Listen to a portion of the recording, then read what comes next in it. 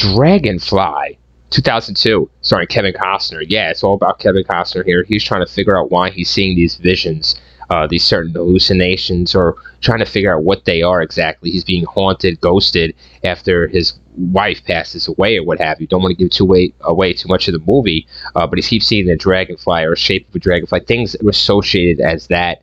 He follows it, the clues, and he follows it to something really climactic, if you want to say. This movie got a lot of heat back in the day. It gets shit on a lot, of course, today.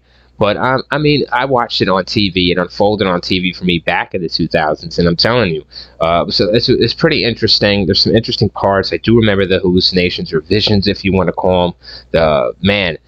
It's an okay movie to me. It's not too bad. It's a one-time watch if you love Kevin Costner and you want to see something different, as in a thriller or supernatural, what have you. Something different for the 2000s. Check it out. You might be pleasantly surprised, or you might come back and comment and shit on the Rear Rant Viewer. If so, leave a dragonfly emoji.